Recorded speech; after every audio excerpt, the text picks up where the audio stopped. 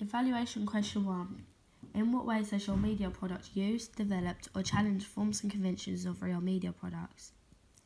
The brief task was to create the opening of a horror film.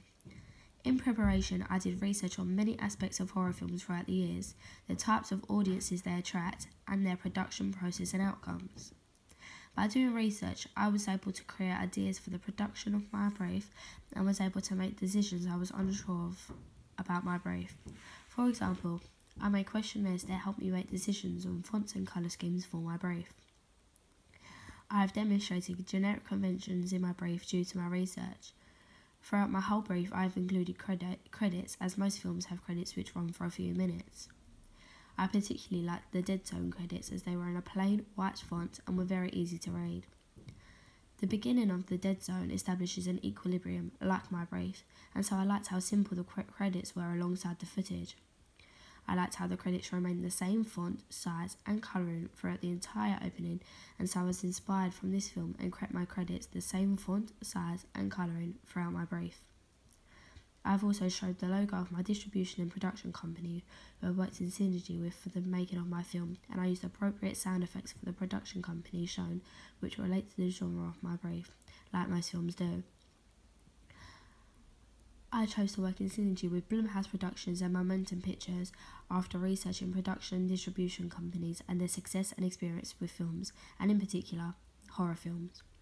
Blumhouse Productions has produced very famous and successful horror films such as Paranormal Activity, The Purge, and Insidious. Momentum Pictures have distributed The Woman in Black, Sinister, and House at the End of the Street.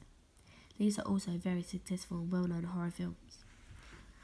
I also included the title of my film, which identifies the genre of the film, and used alarming sound effects that emphasise the titles and to make the audience aware of the genre of the film.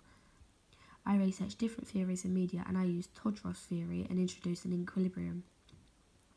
My brief is set in an empty house, like most horror films, and it includes Foley and bizarre sound effects which build tension and confusion for the audience, therefore wanting to watch the rest of the film. I used key iconography of horror films subtly in my opening, as I included fire and created emphasis on the fire by showing it as a close-up shot. The editing of my opening is on an unsteady and unpredictable pace to make the audience feel uneasy.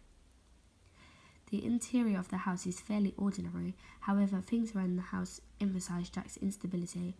For example, the large amount of wine bottles and the tangled electrical wires which sit on his countertop, and the large amount of dirty untouched dishes in his sink.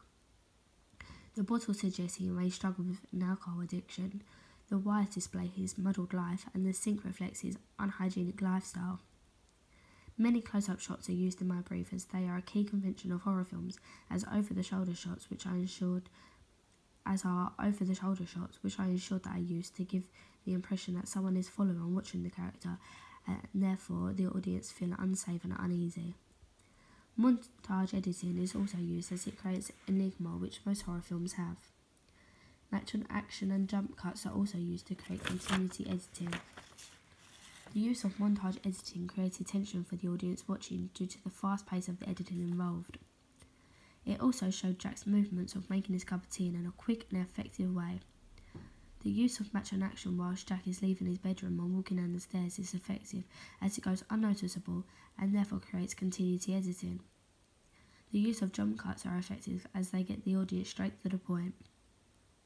The repeated shots of the sausages cooking creates tension, as we can see them gradually getting blacker as they burn more, alongside Jack's bizarre subconscious thoughts building angrily.